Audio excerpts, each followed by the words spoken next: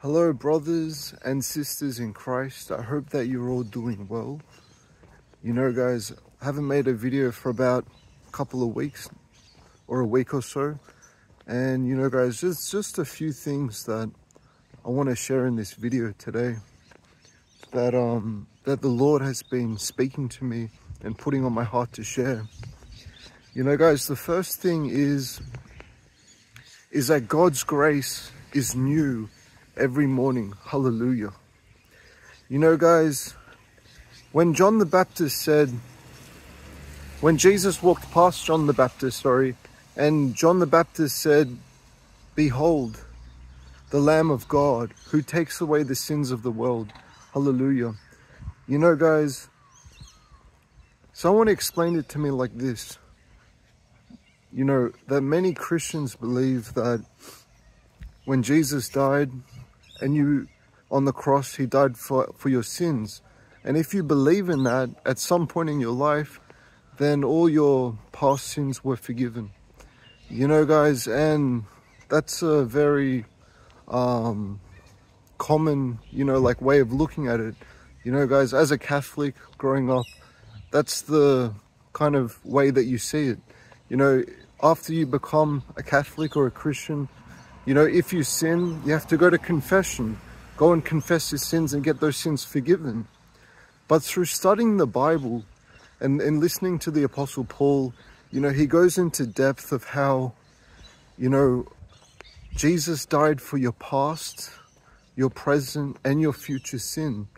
You know, guys, it's not something that, you know, now that you're a Christian, every time that you may stumble into a sin, that Jesus is going to come down to earth and die again for your sin. You know guys, you know, Jesus died once for sin. You know guys, once you believed in Jesus, you know, repented, was baptized in water, you know, your sin was forgiven. You know guys, hallelujah. And this is a bit radical for most Christians. You know, because most Christians grew up in a church, or they listen to maybe legalistic, you know, preachers or teachers who say that, you know, if you make one mistake and you forget to repent for that one mistake and you die, you'll go straight to hell. But this is not so. You know, guys, once you become a born-again believer, you're forgiven. You know guys, period. You know, you're forgiven of your sin from, you know, from the last sin that you did all the way into the sin that you'll do when you're, you know, about to take your last breath, you know guys. And a lot of people, they don't like this idea that what the New Testament teaches, because they believe that it's a license to sin. That, you know, yeah, sure, go and, you know, once saved, always saved, you know, guys.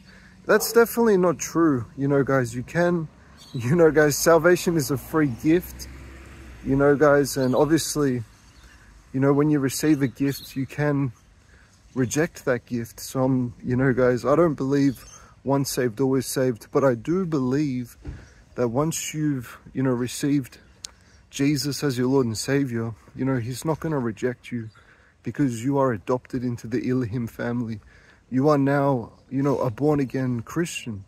You know, guys, and when you have this revelation that God's grace is new every morning, when you have a revelation that Jesus didn't just die for your past sins, but for your sins that you may, you know, commit, you know, in your walk with God, once you realize this, you know, guys, it takes away the fear of losing your salvation. It takes away, you know, almost like a performance-based salvation. Like somehow you have to be good enough, you have to be holy enough in order to enter God's kingdom. When Jesus lowered the bar so low, because he knew that us born-again Christians, that us human beings, you know, guys, make plenty of mistakes. You know, that we are justified by faith. You know, John 3:16 states that, "For God so loved the world that he gave his one and only begotten Son, that whosoever believeth in him shall not perish, but have everlasting life. You know, guys, it's faith in the Son of God. It's faith in Jesus that justifies us. You know, we are saved by grace through faith, lest any man should boast. You know, guys, it's so simple. You need a good theologian to mess it up for you. As Jesse Duplantis says. You know, guys, and you know, guys, I wasn't planning on speaking about that. But this one truth of the gospel, the good news, you know, guys, because the gospel means good news. You know, guys, hallelujah. It wouldn't be good news if you somehow had to earn your way into God's kingdom, or you somehow had to, you know, remember every single mistake that you ever make and repent daily, you know, guys, you know, guys, because we are making mistakes continually, whether it be in thought, in what we say, in what we do, etc. But, you know, guys, justification is so important to learn as a Christian. You know, guys, hallelujah. Justification will set many people free on YouTube. There is a lot of legalistic preaching on YouTube, you know, guys, and I used to be one of those preachers on YouTube who used to teach this, you know, legalistic lie that you had to perform, you have to be good enough, you know, you have to somehow never sin, you have to somehow, you know, be praying for like 10 hours a day and reading your Bible every day. And, you know, guys, you know, that what that reminds me of is the law of Moses. You know, God gave the Hebrews the law, not so that they could keep it, but so that they could try to keep it and fail and see that they needed a savior, that they couldn't keep it. Because the law states that if you keep all the rules, regulations, and commandments, but you miss one, then you've missed them all. And, you know, guys, that's what sin, the word sin means. It means that you miss the mark.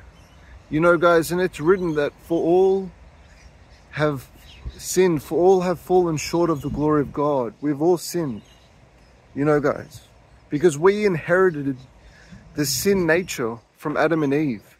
But Jesus was the new Adam, you know, guys, and when we put our faith in him, we become born again. We become offspring of Jesus Christ. And that sin nature gets destroyed. But, you know, that sin nature gets destroyed, but we are still living here on the face of planet Earth. We get a brand new spirit, but not a brand new soul. Our nature is changed. We no longer want to sin. You know, we no longer have our old spirit. We are no longer, you know, children of the original Adam, but we're children of God now. But we are still here on the face of planet Earth. And that's called sanctification. After you receive justification, then you are walking in sanctification. Your walk, your relationship with God. You know, guys, hallelujah. And that's, you know, renewing our mind. You know, guys, you know, being transformed by the word of God, because we still have our old mind. Hallelujah. But, you know, guys, what I want to point out is that in your sanctification process, your walk with God, you're going to make mistakes. You know, guys, you're going to make mistakes. You know, guys, and some of you may say, you know, Jesus said, "Be perfect as your heavenly Father is perfect." But, you know, guys, we forget that when Jesus was giving, you know, the teaching on the mount, I think it was the Mount of Olives, I believe it was, and he gave that famous Beatitudes. You know, he was talking to people, to Jewish people who were under the law of Moses. Remember, Jesus had not died on the cross and risen again. There was no born again believers then. You know, guys, that's why, you know, guys, you have to put everything into context, because the law of Moses was commanding the Hebrews to be perfect, to keep every rule, regulation, and law. That's why Jesus was telling them, you know, if you look at a woman with lust, you commit adultery with her in your heart, or if your hand causes you to sin, cut it off. You know, guys, he was talking to people under the law. You know, guys, hallelujah. Because Jesus had not died yet and was not risen again. You know, can you be perfect as God is perfect? No, you can't. You know, guys, the only person who could have been perfect was Jesus Christ. That's why he died on the cross and took our place. We can strive to be perfect. You know, guys, we can do all things through Christ who gives us strength. Hallelujah. You know, guys, there's lots of scriptures saying that we can overcome sin.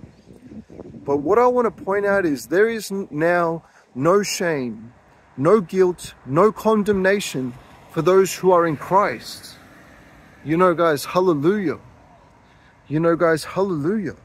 We are only entering the gates of heaven by the blood of the Lamb. In the same way that the Hebrews in Egypt, they put the blood of a lamb on their doorposts so that angel that came to kill all the firstborn, you know, when they put that blood on the doorpost, the angel would pass by them. That judgment would be passed by them. In the same way, the only reason why your name is written in the Lamb's Book of Life is because Jesus died on the cross and you believed it. And you're justified by that faith. Your sins have been washed away. It's not because, you know, you have a ministry and you read your Bible every day and you give a tithe and you give alms and tithes and offerings and, you know, you're bringing people to the Lord and you're such a good person. No. You know, guys, the Bible says that your good deeds are filthy rags. You know, guys, compared to God's goodness, if you think you're a good person, maybe compared to your neighbor you might be, but compared to God, it's filthy rags. You know, guys, hallelujah. Obviously in John 15, if we abide in Christ, then we will bear good fruit. But that only comes through your relationship with God. That comes through staying with Jesus, you know, abiding in Christ, and then you bear fruit. You know, guys, hallelujah. Getting off topic, but, you know, guys, I want to break that lie, that mentality that you have to earn your way into God's kingdom. Because this theology on YouTube and in some churches is rampant. So many people are preaching perfectionism. So many people are preaching that you believe in what Jesus did for your sins and you have to live as holy as you possibly can, otherwise you're not going to make it into heaven. If that was the case, no one would be going into the kingdom of heaven. You know, guys, Paul says we are justified by faith. Some of you may say, you know, faith without works is dead. You know, guys, some of you may be saying, Ben, what about that? You know, guys, and faith is the substance of things not yet seen. You know, guys, faith is something that you put your trust in. You know, guys, if you have faith that your car is going to get you to work, then you'll go in there and you will, you know, turn the key on, put your seatbelt on and drive to work. But how do you put your faith in a promise in the Word of God? You know, guys, how do you put your faith in Jesus Christ? It's by believing, it's by trusting, you know, guys, and you're justified by your trust, by your faith, by believing. Hallelujah. You know, guys, and it's obvious of those who believe and those who don't, because, you know, they're going to be born again. They're going to be loving Jesus. You know, guys, not perfect, you know, guys, and all of us are far from perfect. Hallelujah. That's why Jesus died on the cross. Hallelujah. That's why it says that the righteous man may fall 7 times and get back up. That's why Paul said, you know, in my weakness, God's power is perfected. Hallelujah. You know, guys, all the way from Adam and Eve, all the way until the book of John, you know, the book of Revelations. You know, guys, God's people made mistakes. You know, Hallelujah. There's a saying, there by the grace of God go I. You know, guys, hallelujah. You know, guys, it's by the grace of God, God's grace, unmerited favor, that we are saved. Hallelujah. And once you understand this, then you can have a real relationship with God. Not a relationship of, oh, if I don't work hard enough for God, or if I'm not good enough, you know, then God will reject me. That's a relationship driven by fear, not by faith. You know, guys, are you driven by fear or by faith? You know, guys, hallelujah. Be driven by faith, not fear. You know, guys, it's written that perfect love casts out all fear. God has not given us the spirit of fear, but of love, power, and a sound mind. You know, guys, the fear of man is a snare. You know, guys, anything to do with fear is not good. Hallelujah. You know, guys, hallelujah, praise the Lord. You know, guys, possibly, you know, fearing God, the fear of God is the beginning of understanding. It's true, we must fear God, but we must believe his word, where it says we are saved by grace through faith, lest any man should boast. You know, guys, hallelujah. And I can tell you from first-hand experience of, you know, being a born-again Christian, but being under legalism, being under an almost work-based salvation, compared to, you know, walking with God under grace and understanding that, you know, that my name is written in the Lamb's Book of Life, understanding that I've been sealed until the day of Jesus coming, that, you know, that you can't add anything to God's grace. You know, from living in that, compared to living in a fear-driven work-based salvation, is two completely different things.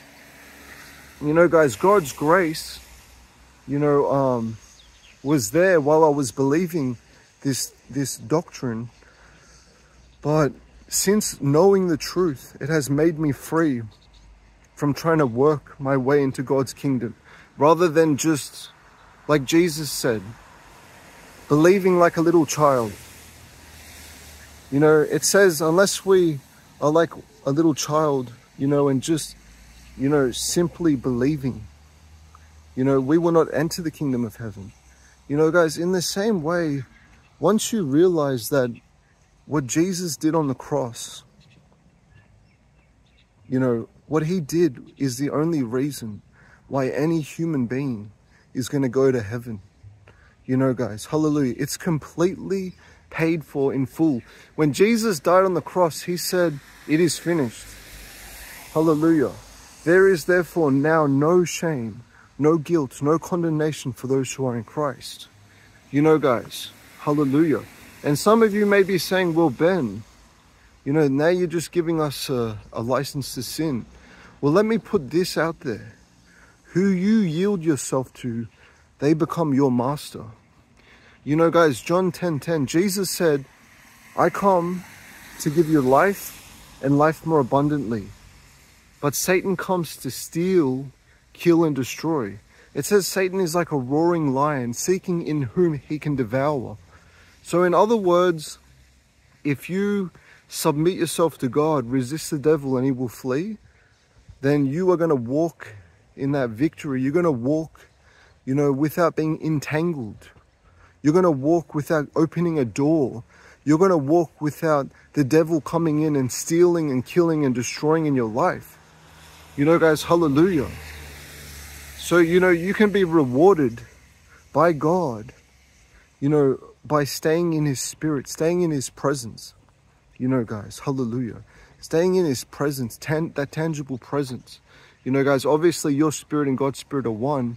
So you are in his spirit because you're connected with God. You know, the same spirit that rose Jesus from the dead dwells within you. But if you choose to sin, you know, guys, then you're opening a door to a demon. And that demon is going to come into your life and do some evil, steal, kill, and destroy in some part of your life. You know, guys, and you can close that door by saying, God, you know, I'm turning away from this. Forgive me for that. You know, guys, even though you're already forgiven, but you just say, God, you know, like I'm turning away from that, and God will close that door from that demon.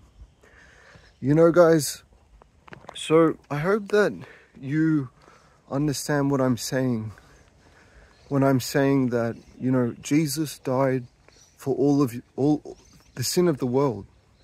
God took out all his anger on Jesus Christ. And if you believe in him, there is therefore now no condemnation, you know, guys, for those who are in Christ. Hallelujah. So, you know, guys, my question to you is, you know, are you still trying to somehow do enough good works or somehow do enough, you know, good deeds to get into heaven? Good people don't go to heaven. Only saved people do. People who believe that Jesus died for their sins.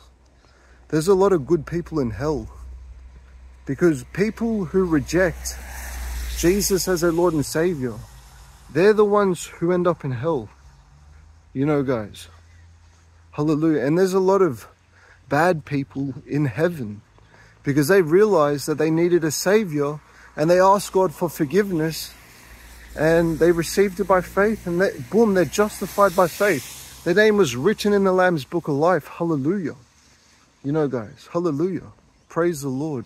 So I hope that this video has touched someone. Jesus loves you. And remember, God's grace is new every morning. Hallelujah. You know, guys, God loves you. Jesus loves you. You know, guys. So thanks for watching, guys. I hope that you have a blessed week. You know, guys, and I hope that you understand that the gospel is good news. It means that you're forgiven now. It means that, you know, that you've been adopted into his family, that your name is written in the Lamb's Book of Life. You can't, grace is what God does.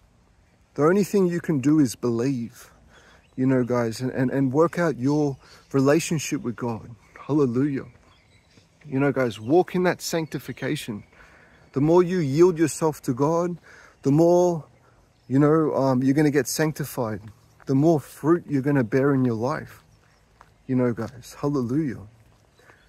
So Jesus loves you, and thanks for watching, guys. Bye.